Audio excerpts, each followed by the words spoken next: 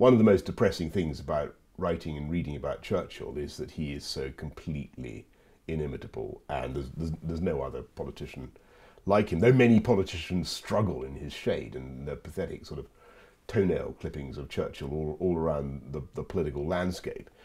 I think what he had was this unbelievable sense of personal destiny and self-belief that powered him through. He thought, rather like Socrates, who believed in his own daimon or whatever, Churchill believed in his own destiny that was somehow hovering on his shoulder, protecting him from the bullets of the dervishes and from the shells of the Germans.